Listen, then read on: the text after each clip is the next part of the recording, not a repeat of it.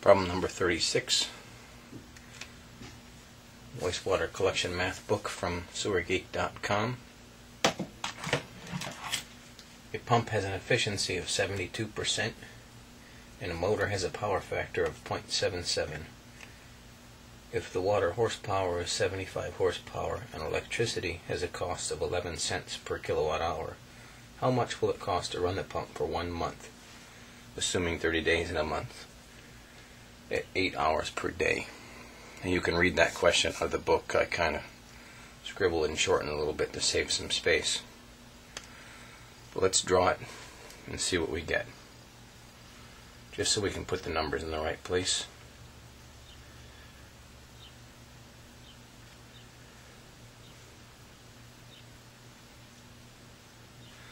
My output is going to be water horsepower, and we just said that's 75 horsepower.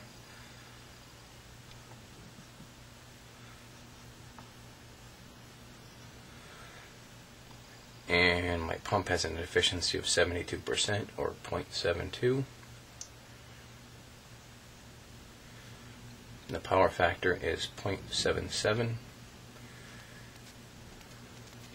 So we got to figure out what we got going in. So I have 75 horsepower coming out. I'm 72% efficient, so brake horsepower is going to be more than 75. So 75 divided by 0.72 is going to give me 104.16.2 horsepower. BHP would be good enough. And then we're going to go divided by 0.77 because the power factor is 0.77 and that number is going to go up. So divided by 0.77, and I have 135.3 horsepower going in.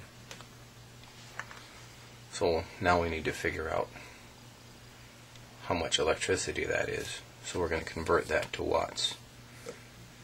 And there is 135.3 horsepower. I'm going to multiply it times 746 watts per horsepower. And that's going to give me 135 times 746 is going to give me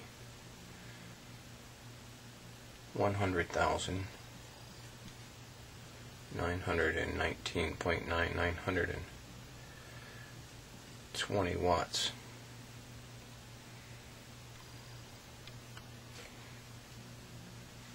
Give or take. But the cost is 11 cents per kilowatt hour. So we got to turn it into kilowatts. So that's just going to be 1 kilowatt is 1,000 watts. So I'm going to divide it by 1,000. And that's going to give me 100.9 kilowatts.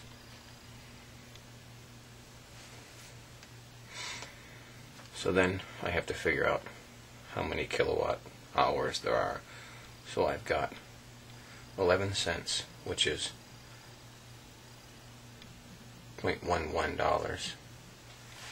So $0.11 times 100.9 kilowatts, and it's at 1 month, so 30 days, and it's 8 hours per day times 8 hours per day.